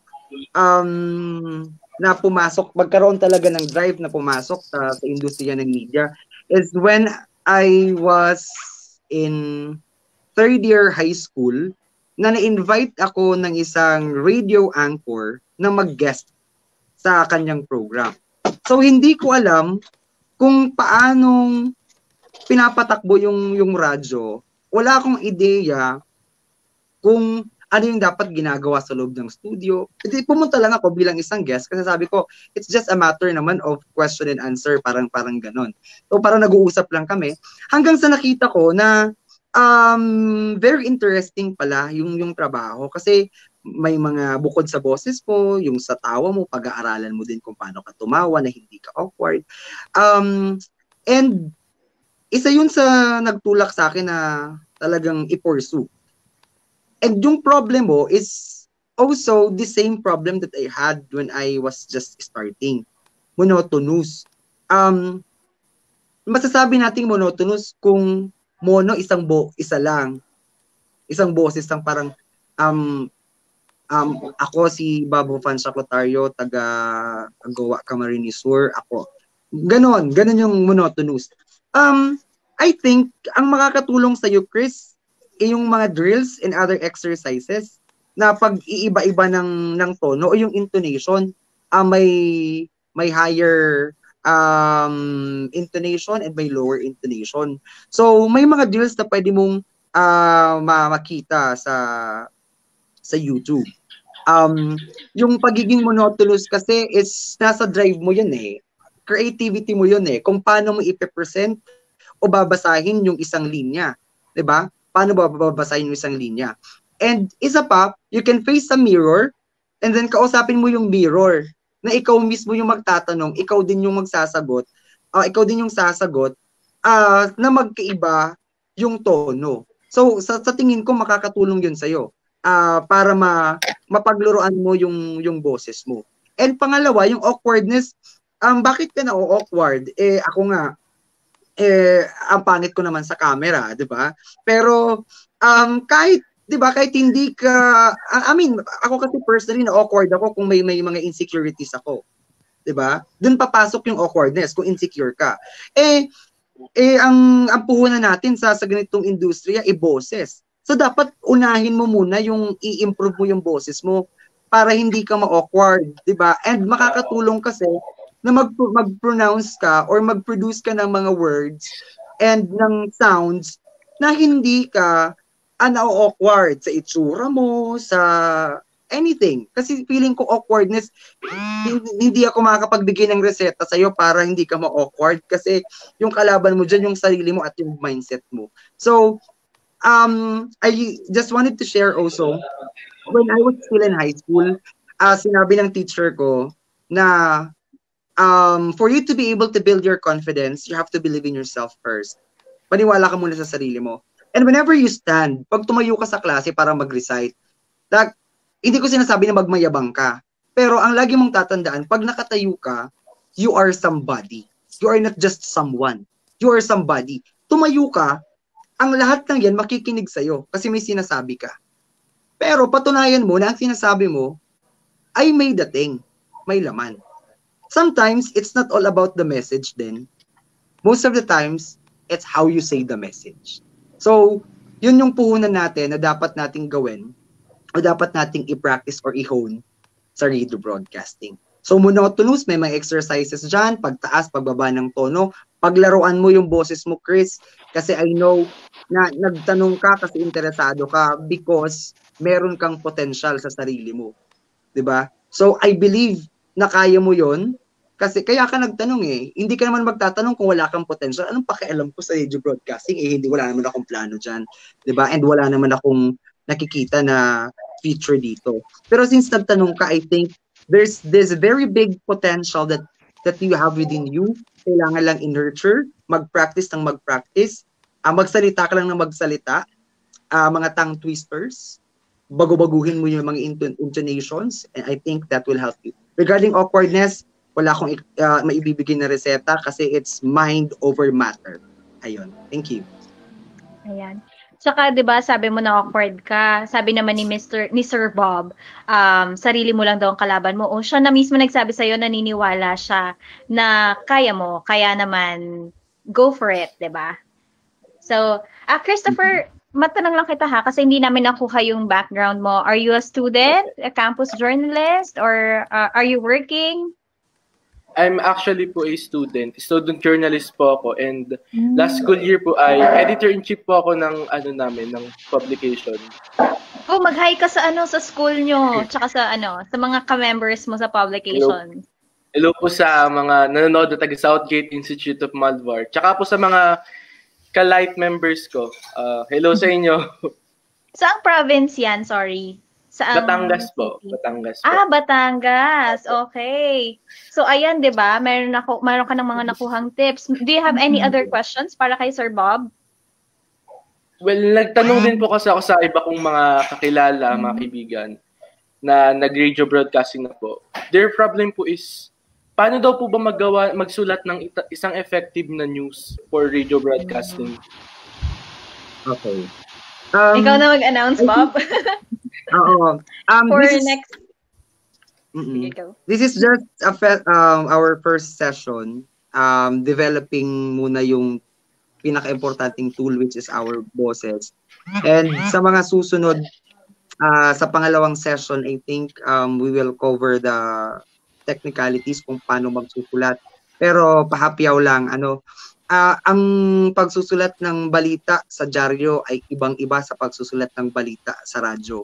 At ibang-iba rin sa pagsusulat ng balita para sa television. So, ito ay isang napakalaking hamon sa mga writers para sa radyo. Kung paano mo maibibigay yung angkop na description tungkol sa isang insidente. Kasi wala kang maipapakita dyan na mga pictures or visual. We are using adjectives para mas makatulong sa pagsusulat at ganun din para mas madaling maintindihan ng ating mga tagapakinig. So merong style dyan and I think we are going to cover that sa mga susunod na. Yes. So ayun, sabi nga natin 'di ba kanina nung intro natin kasi pagdating naman talaga sa radio broadcasting, tatlo yan technicals, vocals, tsaka yung editing skills or writing skills mo pagdating sa radio pagdating sa radio script. So yan, bali nasabi na ni Sir Bob, next week makakasama ulit natin siya para naman sa writing for radio. Ayan. So, sabihin mo dun sa mga friends mo, sa mga campus journalists, tsaka sa radio broadcasters sa school ninyo, na tutok sila next week. Ako kaya sumama na rin sila para makapagtanong sila directly ng questions kay Bob. So, makakasama ulit natin siya next week. Yay! Natutuwa lang din ako, Jean and Bob, sa mga katulad ni Mark Christopher. Kasi diba, itong natin talaga, session natin sa Now Talks, para talaga sa kanila, sa mga journalism students or kahit hindi nga journalism students, basta sa mga estudyante na may oras ngayong pandemic, 'di ba? Para makakuha sila ng mga gantong klaseng impormasyon kasi sobrang useful yung mga ganto. Malay mo, 'di ba? May mga iba diyan na hindi nga graduate or hindi nga kumukuha ng journalism ngayon pero balang araw maging broadcaster pala dahil nga naka-attend ng talk ni Bob tapos na-inspire sila. Mga ganong kwento. Yes. And Mark, do you have any other questions? Dalawa ka pa lang, 'di ba? Wala naman tayong limit although meron tayong time. So, baka may tanong ka pa bago tayo mag-proceed sa mga comments dito. Okay na. Sige. Thank you so much. Meron dito from Jem Almario. Hindi naman siya wala naman siyang tanong, pero pa-shout out po. Hello po, student journalist po from General Trias Cavite. Pa-shout out po sa TV broadcasting team namin na ATC News. So yan, hello ATC News. Bob, pa-shout out daw. Hi po, sa ATC News, dyan sa General Trias Cavite, magandang gabi. Maraming salamat sa inyong pagtutok sa ating po namang session na ito. I wish you all the best, guys. Sorry, go ahead. Go. And nagla-live din pala si Bob sa Radyo Partido. Nagla-live din siya. So, kung may mga pa-shoutout kayo, ako nga nung minsan nagpapa-shoutout, tapos na pala yung live niya. Anyway, ito na. Tanong na to. Tanong ni Casey Celorio Medinilla. What can you say po about those students who used to love broadcasting pero nagda-doubt na po ngayon sa sarili nilang kakayahan? Okay. Napaka-interesting ng tanong na yan. Sabi ko nga kanina, yung profession na ito, ang industriyang ito ay merong napakalaking parte sa aking puso, sa aking buhay. Ibig sabihin, minahal ko to. Diba? Pero relating that sa iyong tanong, what can you say about those students who used to love? Parang, ang lungkot nun, who used to love. Parang, minahal mo pero iniwanan mo. Diba? Parang, ang sakit nun. Pero nagda-doubt na po ngayon sa sarili nilang kakayahan. You know what? Ang kailangan muna nating i-develop pagpapasok ka kasi sa ganito is your confidence. Kasi sabi natin kanina na pag nandito ka sa industriyang ito, isa sa mga perks ng pagiging parte ng industriyang ito is yung popularidad, popularity, and then authority. Pag may authority ka, meron kang kakayahan to influence them So how can you even persuade the people? Paano mo sila papaniwalain sa'yo? Na maniwala sa sinasabi mo kung ikaw mismo wala kang confidence kasi nagda-doubt ka sa sarili mong kakayahan. So I think ang pinakauna mong baguhin is yung mindset mo bago tayo pumasok sa ganitong klaseng industriya o kaya profesyon. Kasi dati nag-engage ka sa broadcasting kasi meron kang kakayahan. So, bakit ka nagdududa ngayon? 'Di ba? So, bakit ka nagdududa ngayon?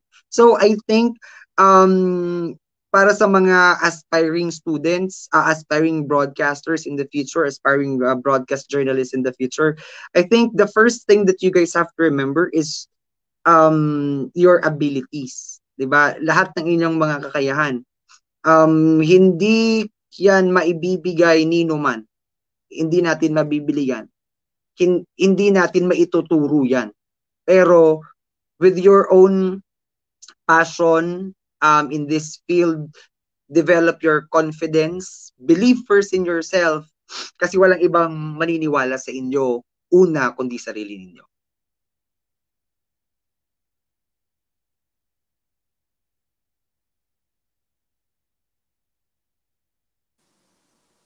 Teka, naka-mute ako. Okay. Okay, next na tanong. Medyo nag-browse ako dito ng mga tanong. Shout out muna. Sige, habang naghanap ka ng tanong. May sinabi din si Sir Chings Baron, sabi niya, or Barone, good evening, watching from Puerto Princesa City, Palawan. May sinabi din siya dito, ayan, nakasmile lang ako dito while listening kasi nakaka-relate ako. I worked in a local radio station and newspaper here in Palawan. So, ayan, di ba, Bob? Meron tayong viewer. Hello po, good evening po sa mga nakatutok din dyan sa Palawan. Mahal ko yung lugar na yan.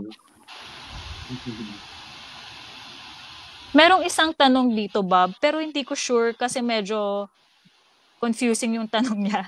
Tanong ko lang po kung paano po gumawa ng headlines.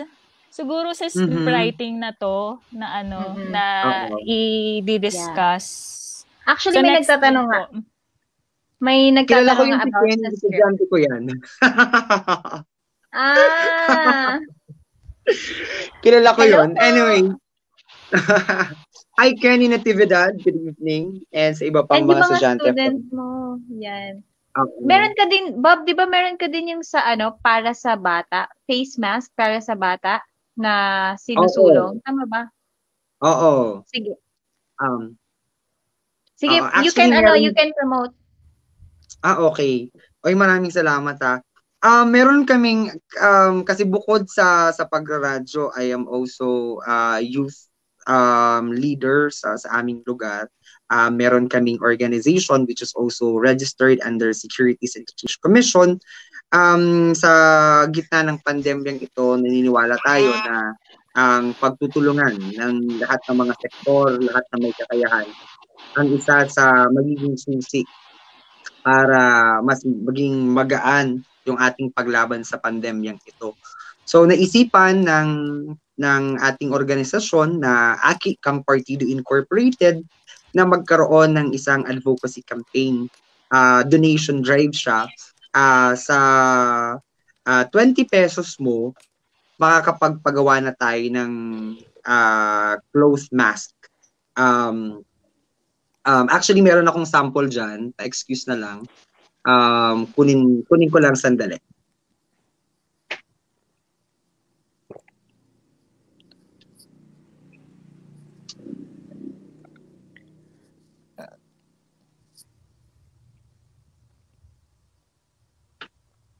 Ayun. So, meron tayong donation drive na ginagawa. So, ito yung itsura ng face mask. Ayan. So, cloth mask siya and washable. So, ipamimigay natin siya sa mga communities. Ito yung logo ng ating organization. So, we are accepting donations via money transfer or GCash. And sa iba pa. So siguro if you have question kung gusto nyong makatulong sa mga communities na bibigyan natin ng face mask, ayan po, pwede niyo po akong i-approach na lang sa aking messenger account. Ayun po. Thank you, Jean. Thank you. And syempre, ipopost namin yan sa Now para naman mas marami pa ulit makakita at saka makita nila kung saan sila pwede mag-share ng donations. And sorry may mga naging questions pa kanina nung nagsalita ka na may dumami na ulit yung mga questions. So sabi ni Sir Leo, magandang gabi mga kanaw. Pa-shout out naman dyan. So yan, Sir Leo Lap. Hi Sir. Hi Sir Leo. And then, ang tanong niya, what is the best way to deal with technical difficulties while you're going live without going dead air, which is a no-no in radio broadcasting? Opo, napakalaking kasalanan ang dead air. Imagine, lahat tayo magbilang ng 10 na walang magsasalita.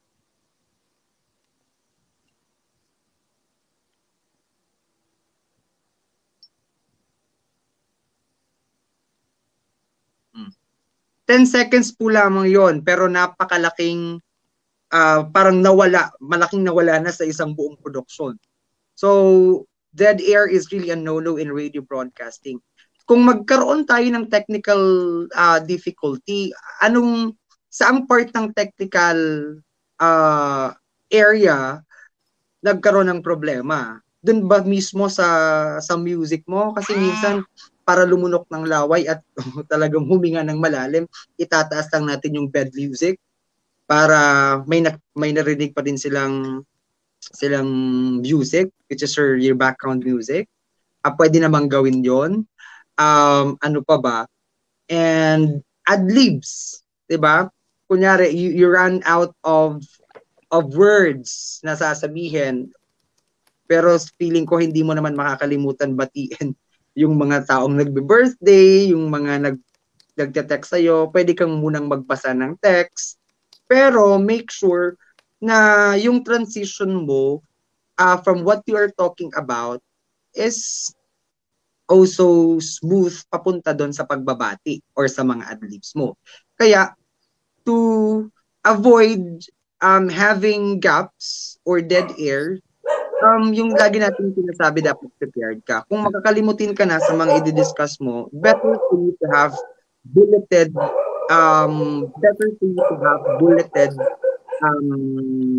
key points or words that you can tackle. Yung madali mong maaalala kung ano yung gusto mong sabihin. So again, let me just reiterate, preparation is your level of confidence. So, ayan. Meron ding yes, Carrie Lee. Nagtsatsaan na. Nagtsatsaan na si Carrie Lee, May tanong din si Jill M. Darcera. Ano ba ang software aside from virtual DJ na ginagamit ninyo po during broadcast? Pwede nyo ba sabihin yan? Pwede nyo ba i-share? Pwede naman kasi I think, pero may license kasi siya. We are using OTS. We're using OTS. And then tanong ni Robert de la Cruz Pillas, paano po nahuhubog ang isang tulad kong nabubulol kapag nagsasalita ng mabilis? Tongue twister. Yan. Ulit-ulitin mo lang, tapos i-record mo yon. Tongue twister will help you. And ito, yung estudyante mo, si Ken, nandito pa rin siya. Sabi niya, pa-shoutout po sa BA Communication student of Partido State University and sa aming organization ng Ambareta Organization. Ambareta. Hi sa lahat ng mga estudyante ko sa Bachelor of Arts in Communication ng Partido State University Goa Campus. Good evening to you guys. And especially sa aking mga ever supportive and talented members and officers ng Ambareta Organizations. Salamat. Thank you for watching. And then, last na, si Michelle Villegas. Good evening po, watching from San Fernando, Pampanga. Pa-shoutout po sa mga journalists ng San Vicente Pilot School for Philippine Craftsmen. Hello, Michelle, and siyempre sa lahat daw ng mga journalists ng San Vicente Pilot School for Philippine Craftsmen. Alam niyo sa lahat ng mga campus journalists, napakalaking ambag niyan sa paghubog kung sino man ako ngayon. So I started joining the school organ or the school publication when I was when I was just first year high school. And napakalaking tulong nun para i-develop yung skill mo sa pagsusulat and yung style mo sa pagsusulat. And until I engaged in radio broadcasting na nagko-compete din kami sa mga press con. Ayan, so ipagpatuloy nyo lang yan guys because something awaits you in the near future because of this. Hindi lang yung pag-iisip yung mahuhubog, but also your own style and your principle. Makakatulong din yan para sa inyo. Yes, that's true. And halos lahat naman tayo na nagsimula talaga as campus journalists bago talaga yung naging practice na natin. Syempre nag-start yan sa passion kasi alam naman natin hindi naman talaga lahat yumayaman agad, 'di ba? Sa pagiging journalist or radio broadcaster or sa industriya ng media. And ayun, thank you so much, Bob. That ends our session tonight ng Now Talks. And next week, again, we are going to cover writing for radio. And kasama pa rin natin dyan si Sir Bob. And hopefully, meron tayong special guest na isa pa. Diba? Tama ba, Kareli? May in-invite ka? Isa tong reunion. Yes. May hula ka ba, Bob, kung sino siya? Pwede na ba i-announce? Sino ba nakaka-excite? Surprise na lang next week. Surprise? Sige. Si Bob din, iso-surprise natin. Pero, ayun, parang being with you tonight, parang naka-reunion na tayong tatlo, diba? Yung iba na iingit. Kasi medyo sila, may mga talaga sila, deadline sila. And next week, baka wala ako. Pero ito try ko humabol. So yun, marami pa po tayong training na pagsasamahan sa mga campus journalists dyan since canceled ang press conference this year. So yun, pagpapatuloy pa rin natin ang ating paghubog ng ating writing and speaking skills, communication through this Now Talks Campus Journalism Online Training Series. So ayan. And meron pa ba kayong gustong i-promote? Anything na gusto nyong i-plug? Sa akin naman, you can watch my live streaming every Saturday and Sunday. Minsan kasi mabagal yung internet yung kapag live stream. Every Saturday and Sunday sa DZRP 94.5 FM. Ang Facebook page na ay Radyo Partido simula alas 5 ng hapon hanggang alas 7 ng gabi kasama magapiling kapaning ka-jamming ay nag-isang mabulitong kuya sa Radyong Raketera, si Kuya Bob. Yes, diba? Ang bilis nun. Walang stutter. Thank you. And yan, join pala kayo sa Facebook group ng Now, which is Now You, Ikaw Naman. And mapapanood nyo rin po ako sa ibang mga episode ng mga kwentong chikiting sa CLTV 36. So ayan, very exciting. It's a children's storytelling show. So ayan. Pag wala ako dito, ibig sabihin, baka may shoot. Nandun siya. Ayan. Nandun ka. Nandun ako. Pero next week, very exciting to kasi kapag na-confirm talaga namin yung schedule, na-block namin yung schedule, magiging masaya to next week kasi marami tayo dito magsasama-sama. And para sa pagsulat sa radio. Sasabihin ko lang din na yung, if ever, yung maging special guest natin, bigatin din talaga. Ayun dalawa na sila ni Bob. Oo, dalawa na sila ni Bob. And may kinalaman ba to sa radio din? Yes, may kinalaman siya sa radio. So, abangan nyo guys. Yan lamang po. And thank you so much for watching. Thank you so much for staying here. And magkita-kita tayo ulit sa aming next live episode. Bye! Goodbye! Bye! Bye, Bob. Thank you. Thank you.